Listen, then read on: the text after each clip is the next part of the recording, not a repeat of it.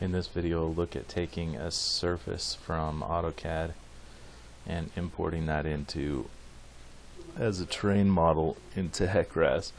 So the first thing, as described in the other videos, is make sure your surface is on state plane coordinates or grid coordinates, and that it's at FEMA established datum as far as the elevations go. Once all that's taken care of, go into tool space, on surfaces, right click on the surface and export to DEM. Select a file location for the surface, and we'll call this Virgin River effective.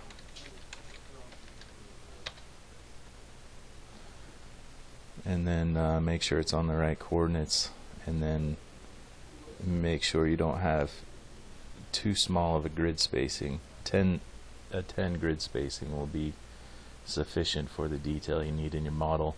1 will just make it very detailed, but it also makes it very time consuming to process. So with that, I'll go ahead and click OK, and it'll take just a minute, so I'll pause. Alright, it's just about done processing here. And bringing that into HEC-RAS is to convert that GeoTIFF into something that HEC-RAS can process. So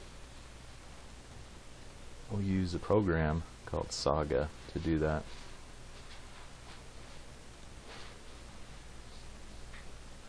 Let's see, empty here, and then over here under tools we got in the tool library we will expand the import export, and if I remember right, the GDAL/OGR, and then import raster right here. And so then over in the properties on settings, it asks what file we want to import. If we navigate to, can't get to the freaking file, there we go. Okay, and then just click execute, and down here execute tool execute execution succeeded. So then we can go to the data and actually look at this sucker.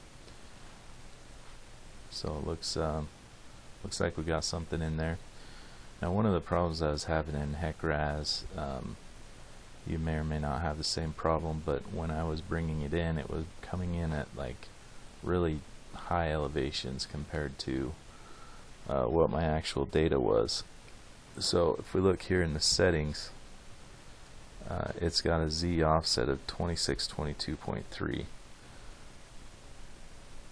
And that was a problem. So if we change that to 0 and save, then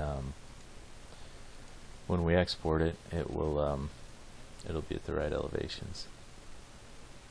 So then if we go back and export, there it is, under grids, export Esri Arc Info Grid.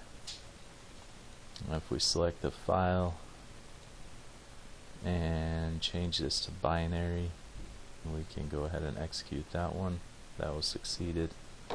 Now we should be done in SAGA. So if we go back to, let's see here, let's go to that location. That created several files in here. Let's see.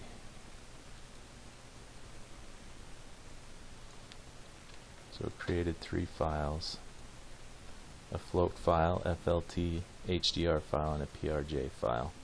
This PRJ HDR file we're going to need to open up and edit.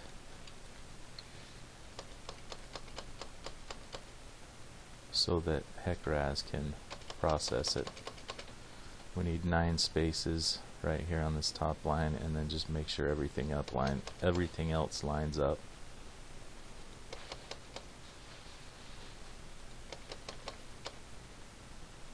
On no data value, change that to -9999, and then the last line we need to add in the byte order LBS first is the last thing to put in there.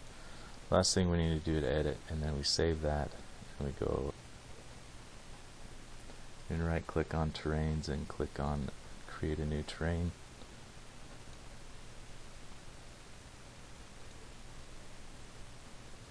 And then if we go to the file, Virgin River Effective, that's the one we just created. This is the new project. This is the new HEC-RAS project file, but that's not the one we want. We want the one for the terrain.